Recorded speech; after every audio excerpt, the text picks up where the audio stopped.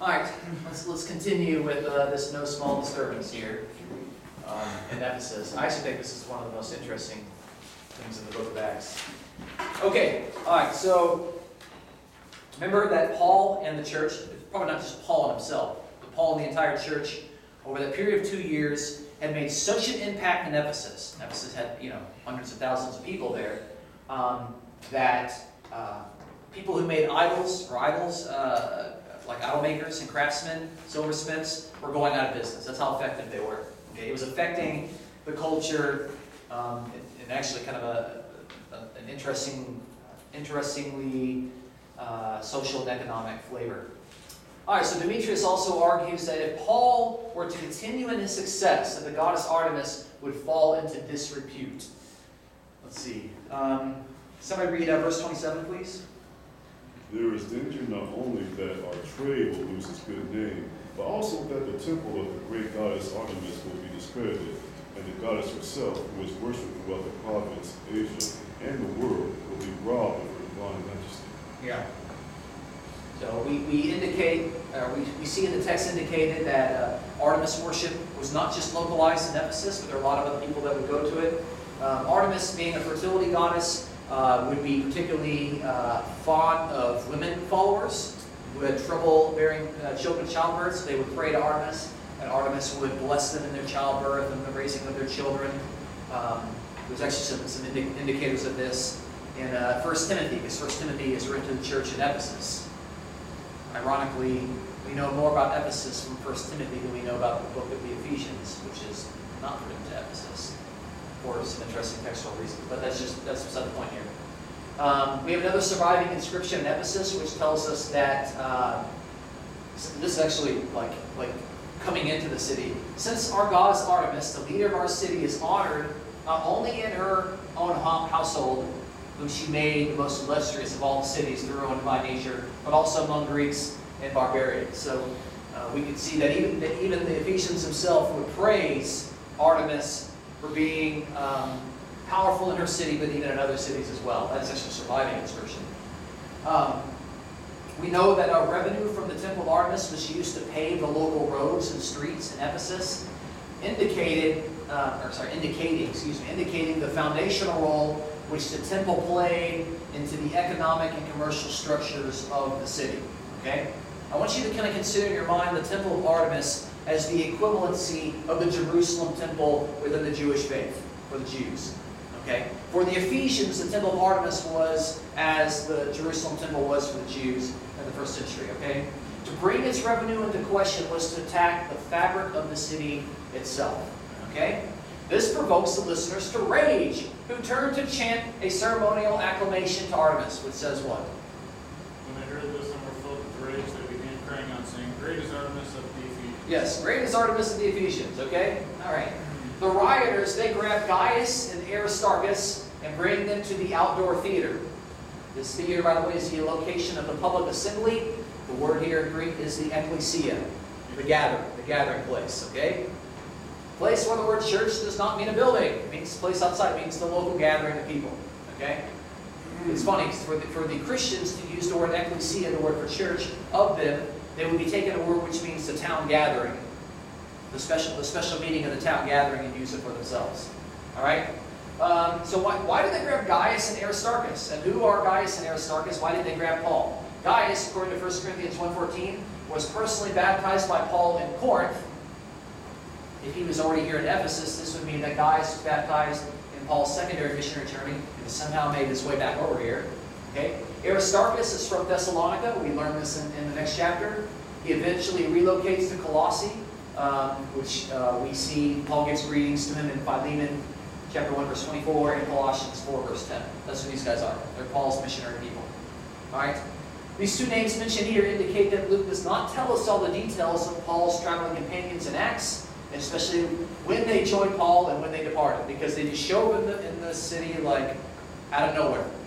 Like, we've already seen before. Where's Timothy? Where's Silas? Luke kind of jumps in. Luke jumps out. We're going to see in chapter 20. Luke jumps back in. Paul doesn't tell us all these details. Okay, what do you do? Because it's not the major part of this. Okay. The outdoor theater in Ephesus could hold approximately 24,500 persons on the 3 tiers of seating. Here's a picture of it today. You can go to Ephesus, you will go visit this, okay? It's, I mean, hey, for something built, you know, this actually probably built obviously earlier in the time that was depicted. That's pretty good for them, okay? You know, so you would sit down here, and this is all these people, these tourists that are sitting here, and of course people sitting here and like, oh, this is where they brought these people. Paul wasn't there. Paul was probably like hiding over here or something, I don't know. But they brought Gaius and Aristarchus. People say, oh, this is the place where Paul traveled. Well, we don't know that Paul went there. But you put a lot of people in that thing, okay? And I mean, you talk about a town gathering, that's a town gathering. That's an arena, okay? The structure is really cool. It's so even and everything. Yeah. I mean, let me tell you, people think that ancient people were idiots or that they were like not sophisticated. We haven't changed our ways of construction. No. And you can see that here. Like here's a picture from someone like down here looking at what it looks like. Actually, the picture's a little expanded, but you know, a lot of it still stands. I mean, so pretty cool looking place. You can kind of sit down there. I thought that was kind of cool. Yeah, there's tons of pictures. I mean, lots. Because you can go visit this. It's one of the few places.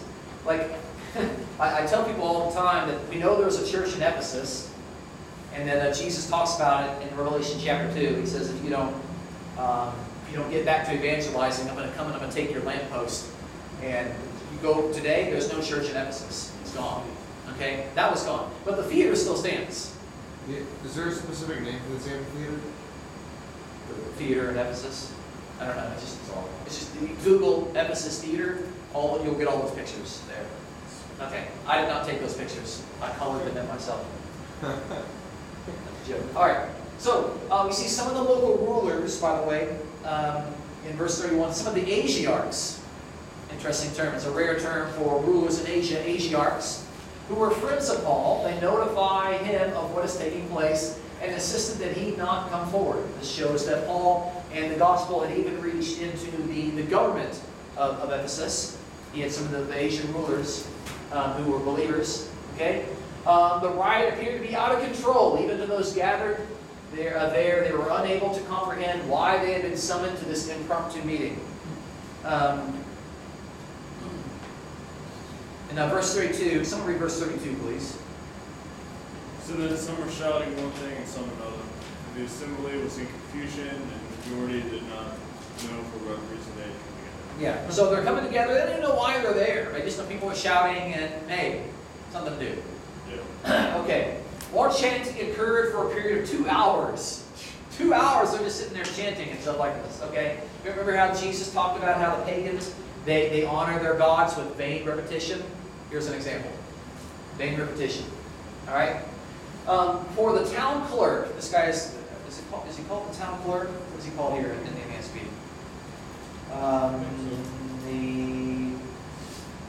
Oh my goodness. Yeah, town clerk, 35. Yeah, town clerk. Okay, town clerk. Okay. He's a high-ranking person in charge of the Ephesian city meetings. Okay. It's translated from the word the grammateus, where we get the word scribe. He's actually an official person in Ephesus, high-ranking person who can take charge of these meetings. All right? He quiets the crowds, calm down. He orders the assembly to calm down and do nothing rash, 1936. These are undeniable facts. You ought to keep calm, do nothing rash. Okay? Since Gaius and Aristarchus are neither temple robbers nor blasphemers, then the reason for the assembly is called into question. That's what someone read verse 37. For you have brought these men here who are neither robbers of temples nor blasphemers of our goddess. Yeah, okay.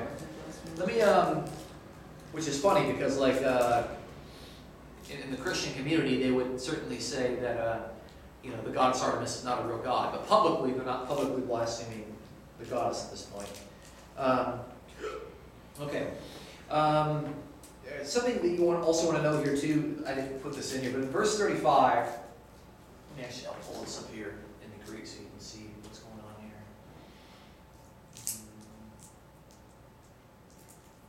All right, somebody read verse 35, please.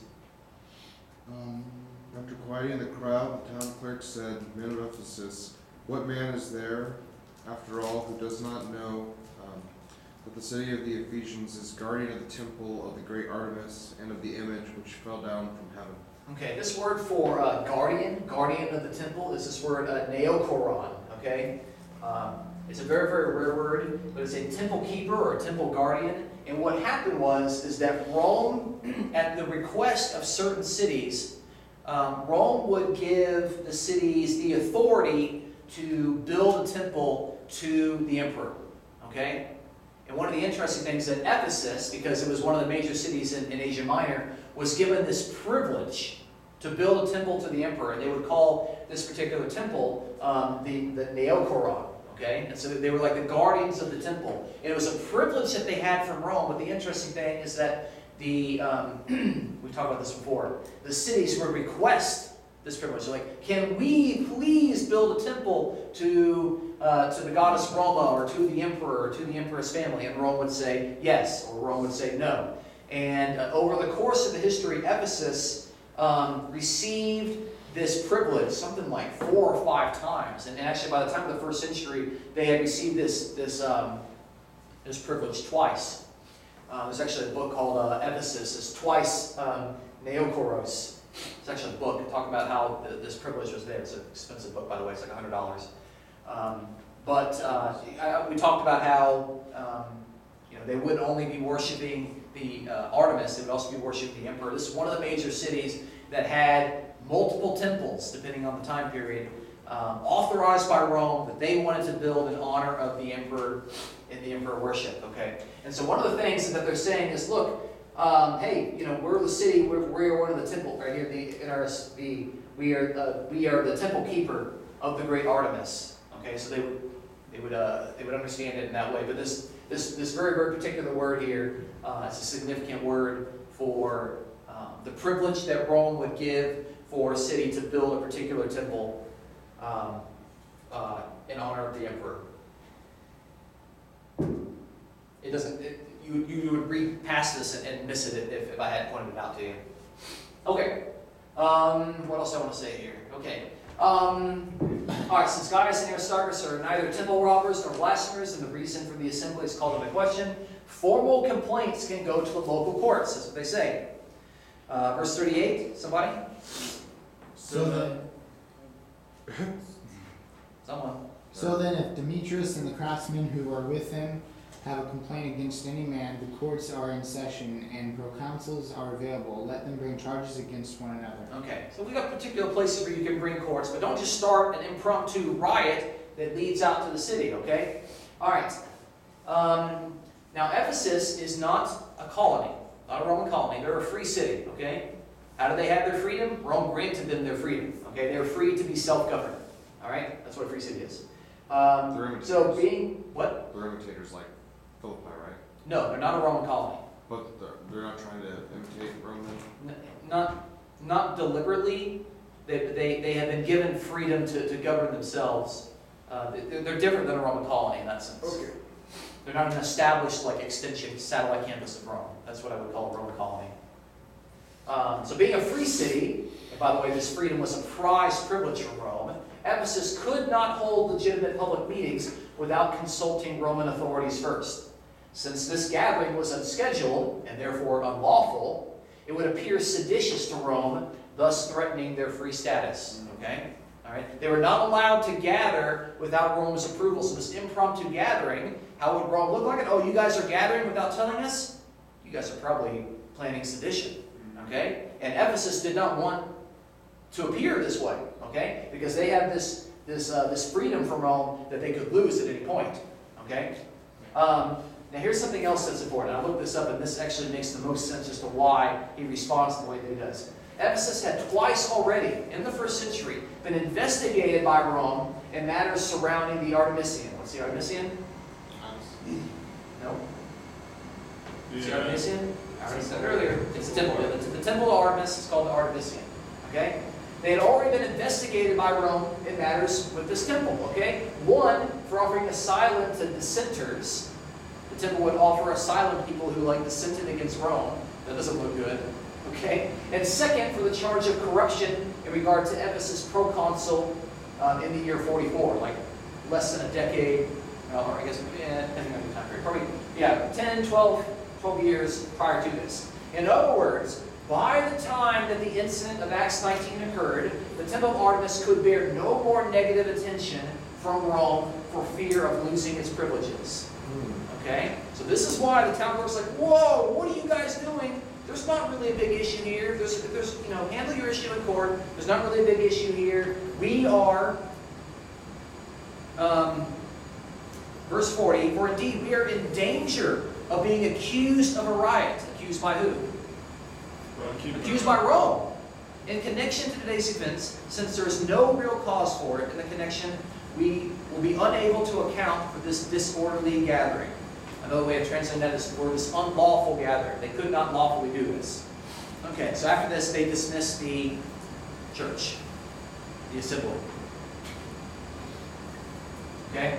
That's what's going on here. So you see how understanding the culture and understanding the significance of Artemis, that city, understanding the position of this town clerk person, and understanding the charges that have already been placed upon the Artemisian helps us to understand what's going on here.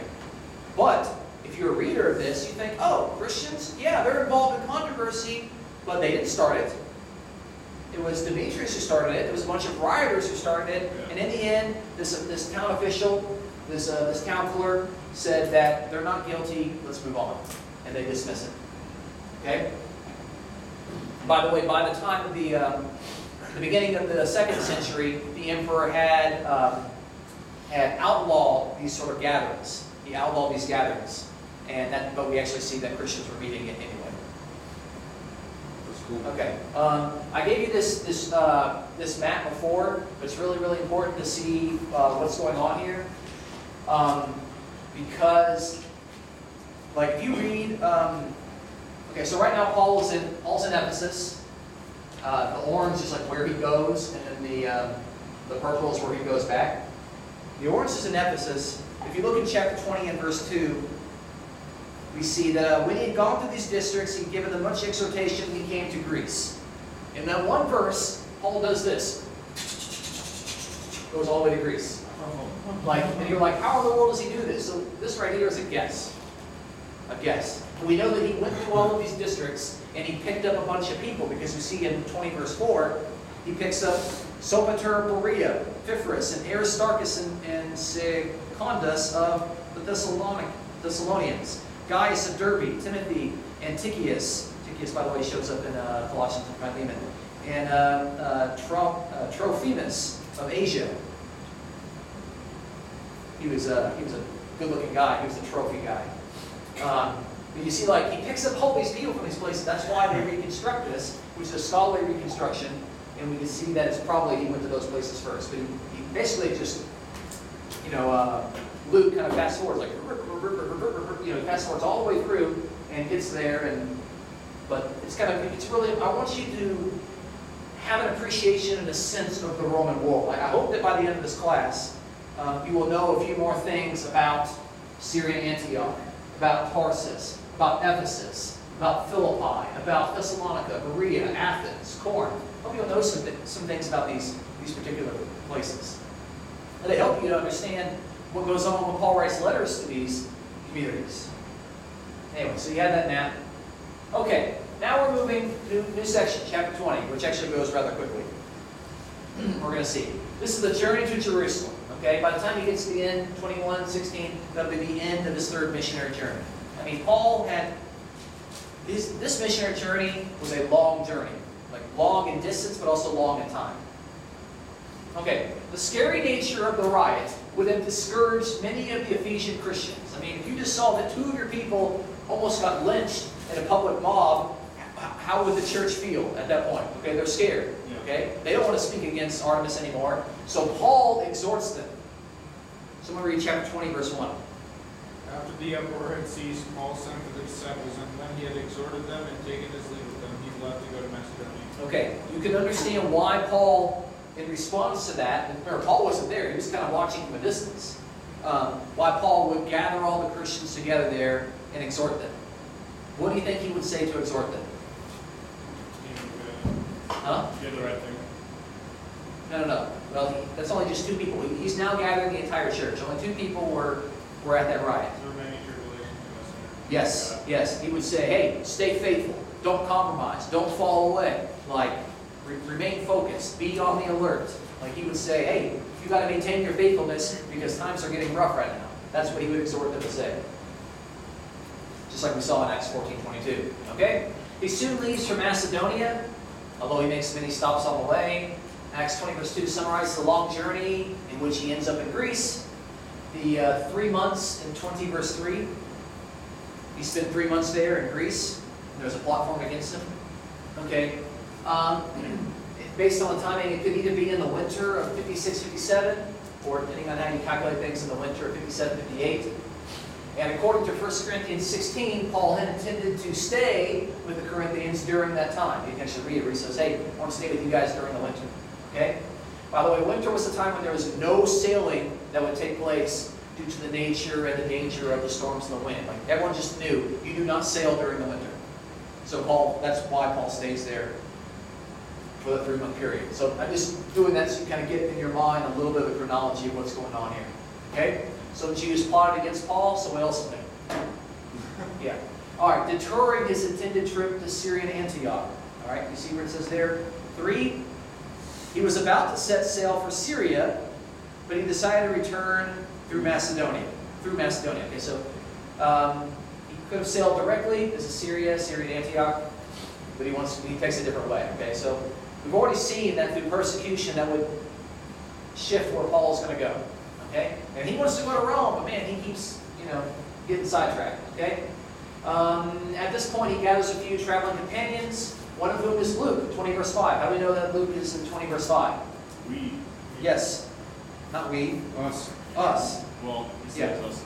Yeah, us in verse 5, okay? And then we in verse 6. So Luke just kind of shows back up there. All right?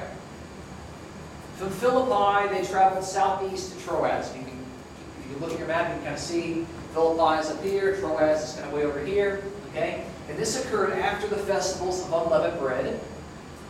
I also put here the festival of Passover. Okay? We know that happens in the springtime. Okay? So, let's see, what did I put there? Okay, yeah, verse 6. So we sailed from Philippi after the days of unleavened bread. So where did he celebrate the Passover? Philippi. Okay, that's nice. He didn't have to go to Jerusalem. He did it there. Okay. If he stayed prior where is he? Greece. If he stayed in Greece during this winter period, then the following spring would be where the Passover is. So this would be, the winter going from like November, December, January. So this would be like spring of 57, or November, December, January, and so this would be the spring of that particular time frame. I'm keeping the chronology for you to see this, okay? And this is how scholars are able to date the letters of Paul and to get out an idea of early church history. All right? So Paul spent the Passover with the Philippians during a 7-day stay in Troas. So he's now gone from Philippi all the way down to Troas. The believers are gathered for church. Actually says they're gathered to break bread. When was the last time you just gathered to break bread? Last night. Yeah. Oh, okay. Did you eat bread? Yeah. Oh, all right. All right. And they did this on the first day of the week, by the way. First day of the week, a phrase given without qualification indicating this day had been established for some time now. When Paul creates a new Christian community, he does not have them meet on the Sabbath. He has them meet on the first day of the week, because that's the day that Jesus rose from the dead. It's a commemoration day of the resurrection. Ironically, is that a lot of people, they meet on Sundays and they don't even think about the resurrection of Jesus on that day, which means they're missing the point. Now, you can meet whatever day you want. If you want to meet on Tuesday, that's fine. But they did it on, the reason why they did it on the first day of the week is obviously to commemorate the resurrection. Okay, a poor soul ended up falling out of the window to his death. 2 reasons are given for this tragedy. 1, Paul's long-winded sermon, and 2, the drowsiness caused by oil-fed lamps. You ever had a kerosene lamp in an indoor place? No. Yeah, the kerosene or oil-fed lamps give off a chemical that actually causes drowsiness. It's actually a known medical thing. So, it's not that he's falling asleep because he's bored. He's falling asleep because, why in the world would they say there were oil-fed lamps there if it wasn't significant. To make sure that there's light. His name's so funny. Yeah. Good fortune. His name is Lucky. His name is Lucky Dog. You know All right, Paul runs down from the third floor, throws himself upon Eutychus. His name's Lucky. All right. Paul raises him from the dead, and then returns upstairs to eat and finish talking. I know if you read the text, you might not get the sense that he raised him from the dead, but in 20 verse 9, he's called dead. He was picked up dead. And then Paul falls on him, and he's like, oh, look, his life is in him now. You know, now he's back alive, so the sense of resurrection. So Paul could raise people from the dead. Jesus raised people from the dead. Paul raised people from the dead. Who else raised people from the dead in the Old Testament? Elijah. And Elisha. Elisha. In fact, one of them, someone touched the bones of the dead Elisha. I think they came back to life. I think somewhere like in 2 Kings. They like passed out or died onto the bones. Oh, yeah. The bones came alive. Yeah. Now, a dead person resurrected somebody. Yeah. It's a spirit, definitely a spirit. I think there are 3 resurrections in the Old Testament, 3 resurrections during the ministry of Jesus, and there's 3 resurrections after this time period. So Jesus is not the only person that does that. I don't think there's any significance to 3, but okay. Okay. He raises from the dead. He returns upstairs to eat and to finish talking. Okay. From Troas they sail to Assos, and then they sail to Miletus. Okay. That should say Miletus is farther south, not farther south, farther south. You look at your map again. Okay, right here. So they were there. They went to Troas. That's where the lucky guy fell out of the window. Then they go to Assos, and then they go all the way down here to Miletus. You know what city they skip? Ephesus. Ephesus, which is the most logical port. It's like a major port city there. That's the question. Why in the world would Paul skip Ephesus? Well, didn't go right. Because the whole riot's there. Didn't go so well. Yeah, people know him. And and here's the thing, we don't, you don't actually see this. We just know from the book of Acts that Paul, he spends 3 months preaching where?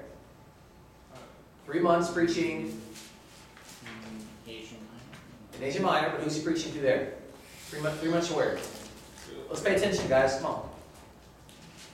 Ephesus. Yes, he's in Ephesus. Okay, to whom is he preaching for 3 months? Oh, the Jewish leader. In the synagogue. Okay, Oh, yeah. 3 months in the synagogue, and then 2 entire years in the Hall of Tyrannus. Okay, but we don't know what happens during that 2-year period. We just know there's a couple story about the 7 sons of Sceva and the riot and the burning of the stuff or burning of the books, the scrolls. Okay, but if you read some of the other letters of Paul, we know that there was some imprisonment. We know that Paul was in prison in Ephesus. Okay. In 1 Corinthians, Paul says, I fought wild beasts in Ephesus, which is a way that particular people who were rhetoricians would describe that he had tough theological debates with. He didn't literally fight wild beasts. But, and then we know that he spent time, we can also see that he spent time in prison in Ephesus. And so when we have the prison epistles in the Bible, which are Colossians, Philippians, Philemon, and Second Timothy. The question is from where is he writing this imprisonment? Or where is he writing these letters, okay? These would be early if he wrote them from Ephesus. If he's writing them from his imprisonment in Rome, which is around the year 61, then they would be later. So, and then some people actually think that he was in prison in Caesarea Maritima, according to some place in the book of Acts, but that's kind of like a rare third option. You might not think none of that really matters to your Christian faith, and you're probably right. But I'm interested in the history of this stuff. Okay. You're probably right. So, all right. Okay. All right. We're lucky guy there. All right. So I wrote here that Miletus is farther, F-A-R-T-H-E-R, farther south from the logical port of Ephesus, which Paul desires to avoid, likely because of the threat of persecution. Safely in Miletus, which it says in 20 verse 14, it says they came to Mytilene. That's kind of a region, but the city is called Miletus. He summons the elders of Ephesus unto him. Why in Miletus would he summon the elders of Ephesus? Because he doesn't want to go there. He's afraid, so he gets them to come to him. It's interesting. Okay.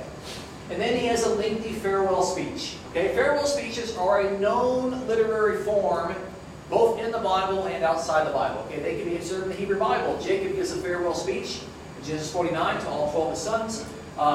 Some people actually consider the entire book of Deuteronomy to be Moses' farewell speech. So Jacob in Genesis 49, Moses in the book of Deuteronomy, Joshua chapter 23 and 24, Samuel in 1 Samuel chapter 12, etc., etc. There's lots of them outside the Bible too. Luke organizes the speech with these common elements: recollection of past and of relation to the audience, his discharge of debts, he's going to take leave, he's going to appoint successors, exhortation to remain faithful, and he's going to commend them and bless them. Okay?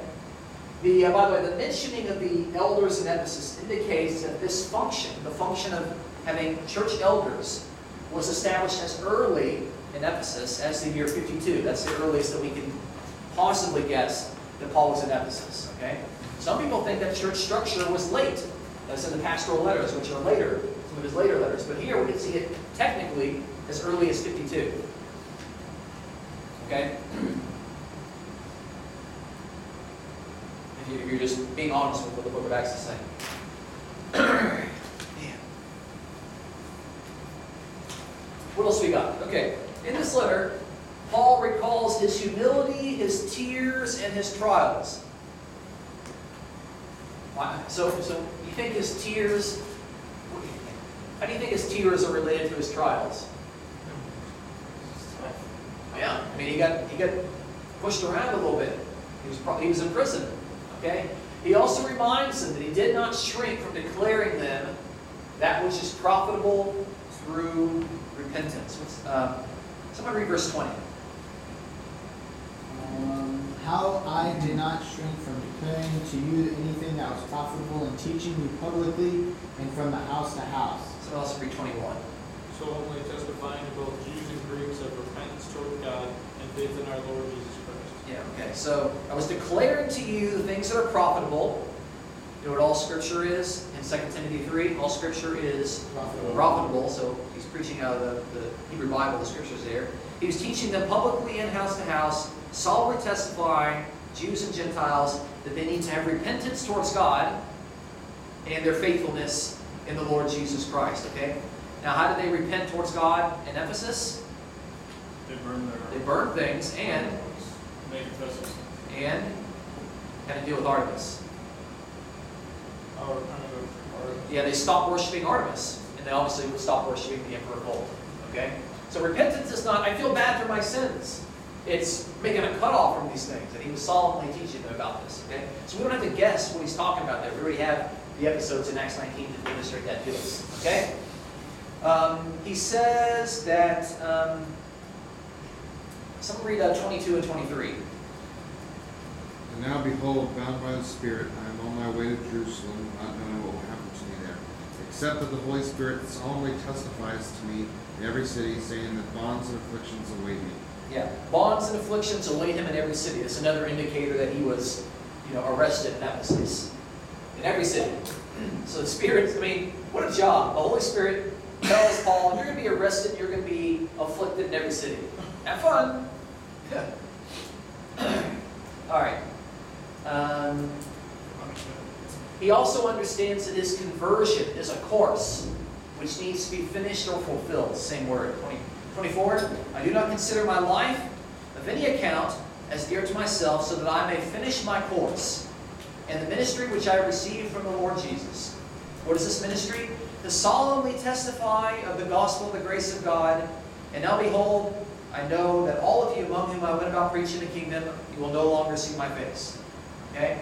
So he was given a job from Jesus to preach about God's grace and to preach and to herald the kingdom. Okay? By the way, there are some people that will talk to you that say, oh, Paul only preached grace. Paul only preached grace. But they don't read the next verse where it says that he was preaching the kingdom. Okay? The gospel of grace is the same thing as the message of the kingdom. Okay? You know what Luke 12:32 says? Luke 12:32. Luke 12:32 says this. Jesus is speaking. He says, "Fear not, little flock. The Father has chosen gladly to give you the kingdom." Chosen gladly. What is chosen gladly to give? That's grace. So Jesus preached grace. God has gracefully decided to give you the kingdom. And Paul also preaches the gospel of grace, which is the heralding of the kingdom. Okay? That's why when I asked you to memorize the kingdom verses in Acts, I asked you to memorize verses 20, 24 through 25, not just 20, 25. Okay? Because there are some people that just say, oh, Paul preached grace. He didn't preach the kingdom anymore. And what they do is they rip 24 out of its context of being next to 25. Okay. Talked about this last week. He draws on Ezekiel's watchman metaphor. He declares his innocence due to his faithful preaching. Verse 26, he says, "I testify today I'm innocent of the blood of all men." All men? Really? All of them? In Asia Minor, it says that that his gospel had reached the ears of everybody. So he is innocent of the blood of all those people. Okay? And also, in the Christian community, you can be innocent of their blood if you feel like you've taught them everything that they need to know. Okay? The elders, by the way, are considered overseers. Verse 28, "Guard yourself from the flock among which the Holy Spirit has made you overseers." Or bishops, overseers. So the elders are overseers, and they're supposed to shepherd the flock of God. Okay, Acts 20:28 is interesting. We have to talk about this. Christological passage. Okay? I'm going to take one of these. All right. Oh, yeah, that's wrong. All right. In Acts 20:28, at the end, it says that these elders, they are to shepherd the church of God, which He, God, purchased with His own blood. Okay? So, that's what the NASB says. Okay? All right. Actually, if you look at the Greek New Testament, there's a bunch of textual changes here. Some people didn't like that, so they would change to the Church of God to Church of Christ to make it easier. Okay? So here's the problem, is that nowhere else in the Bible does it say that God has blood and God's blood purchased people. Okay? That's the problem. Okay? Except this phrase here, where it says His own blood, is not just His blood with just the basic pronoun, like off to. It's not the basic blood of Him. Okay? It's actually the blood of His own, where His own is regularly attested in terms of endearment to near relations. Okay? I just gave you a copy of a page in commentary on the Book of Acts by a guy named F.F. Bruce. F.F. Bruce was a major evangelical commentator at the end of the 20th century. Okay, like every evangelical knows who F.F. Bruce is. Okay, and he's an evangelical. Okay, so his tradition tells him something different than what he's actually going to say in this commentary, which actually makes it stronger. So it talks right here, the underlying part says the lifeblood of His beloved Son, footnote 59. Versus Greek, which is dia to amatos to eviu, through the blood of His own. Blood. Should be, huh? It says even. Of His own. Yeah. I said amatos for the word for blood. Okay. Dia to amatos to eviu. Okay. All right. Should be translated here by the means of the blood of His own one, in the sense of evos, is well attested in the papyri, where it's used in the term of the endearment of near relations. He's not saying the blood of His own is in like God's own blood. He's saying the blood of His own dear one. The blood of His own, like my beloved, relative, okay? Dearly beloved, that sort of thing. So it's a little ambiguous in here. But the way the NASB puts it, where He purchased with His own blood, it really needs to be saying the blood of His own one, His own dearly beloved or whatever. So, Michael, you have NIV, right? What's it say? It's in for 28. yeah, the end 28. It says, keep watch over yourselves and all the flock of which the Holy Spirit has made you overseers. Be shepherds of the church of God, which you bought with His own blood. Yeah. See, and the thing is, it's not His own in the sense of a pronoun. It's the blood of His own one. As in that word, that His own is a noun there, not a pronoun. It's somebody else. And the point is, this evangelical commentator, who's arguably one of the most influential ones in the 20th century, argues that this phrase means like the blood of his own dearly related relative. So this would mean the Church of God was purchased with the blood of God's own dear relative, Jesus. Okay? Interesting. Some people don't realize like how potentially that could be a really bad verse. So, and of course, you can read if you have the apparatus of the Greek New Testament, you would see that there's a whole bunch of like textual changes there. But the phrase as it's written, the blood of his own dear one, is very solid. It's got a lot of solid attestation. Okay, so we dealt with that. All right. Paul warns the elders that wolves will come from among them. Why would they come from among them? Why would they not come from the outside? Easier to spot from the outside. No, I'm just from an ecumenical standpoint, how do wolves come from among the church? False prophets, false teachers. Clothes in sheep's clothing. Yeah. The people they're not going to come from the outside. He's like, look, in the church, you're going to people that are going to fall away in the church. It says up there in verse 29, I know that after my departure, savage wolves will come in among you. Among you, not sparing the flock. Okay? And from among your own selves, men will arise speaking perverse things. So, people are going to fall away from the faith there. And they're going to draw away disciples after them. Therefore, they're to be on the alert.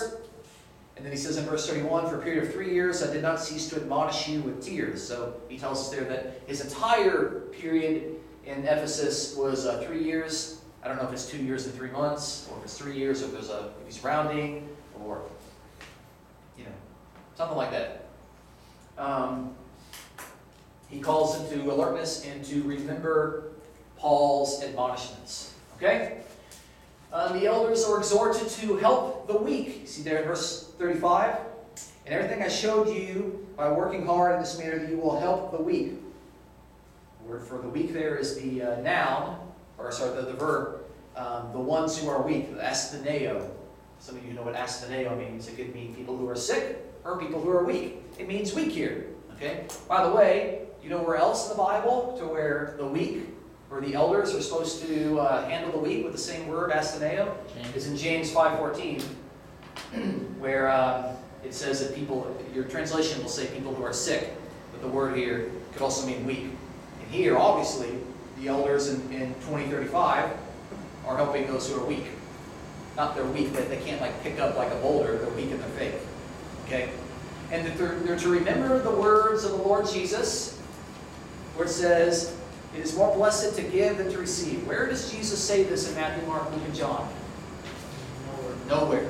Luke actually in the book of Acts records a saying of Jesus that was not in Matthew, Mark, and Luke, and John. Does Matthew, Mark, and Luke, and John tell you everything that Jesus said? No. Even the book of John tells you that. If we can write down everything that Jesus said and did, the world wouldn't be able to hold all those scrolls. Okay? Okay. What else do I want to say here? Okay, after the speech, the elders gathered to embrace Paul, to weep, and to kiss him. Okay, that makes me uncomfortable.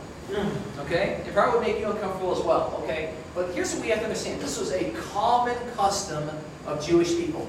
Somebody read Genesis 33:4. Then you saw Miriam to meet him and embraced him and fell on his neck and kissed him, and they wept. Yeah.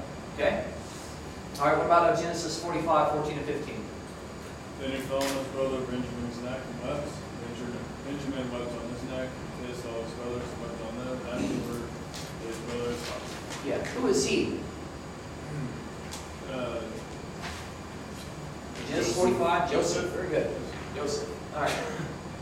All right. And then look at what Paul says in nearly all of his letters. Greet one another with a holy kiss. All the brethren greet you. Greet one another with a holy kiss. Greet one another with a holy kiss.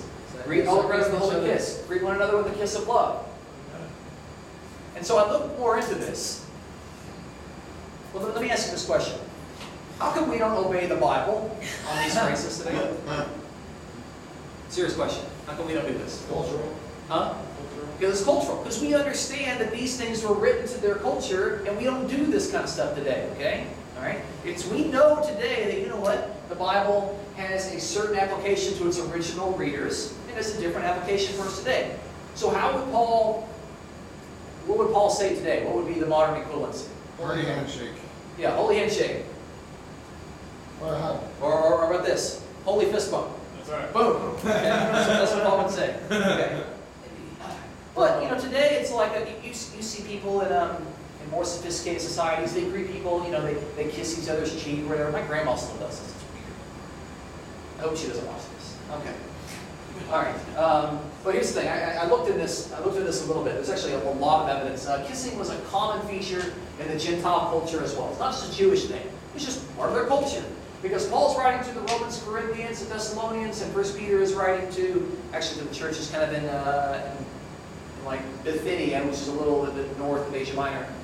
They're writing to Gentiles. It's a common thing for them to do. It's how they greet people. Okay, you shake people's hands. Today, you kiss people back then. Okay, relatives greeted each other with kisses. They did it during reunions. I know it sounds weird, but just whenever you would come into contact with people, just like we saw here. Esau ran to meet him. Who's him? Jacob. Okay, and then right here, the reunion of Joseph and his brothers. That's just what they did. And it's just a basic sign of respect. Disciples would kiss their teachers on the forehead, on their hands, and even on their feet. The feet would be a really humble thing to do, by the way. Kissing was so standard, by the way, that neglecting it would be considered as an insult. If you greeted somebody and you didn't kiss them, it could be considered as an insult. And how was Jesus picked out when he was betrayed on that Thursday night? He was greeted with a kiss. Okay? Okay? So it's just interesting. Like I don't think we deal enough with this. It's a social custom that they had back in the ancient world, and we just don't do this today. Although it's not so foreign because, you know, like if you meet somebody like mwah, mwah, on both sides. Like that wouldn't be so strange to you. But we just don't normally do it every day. I'm not encouraging you to do that, by the way. So, but the funny thing is, these are actually all imperatives in the Bible. We're commanded to greet people with a holy kiss. Amen.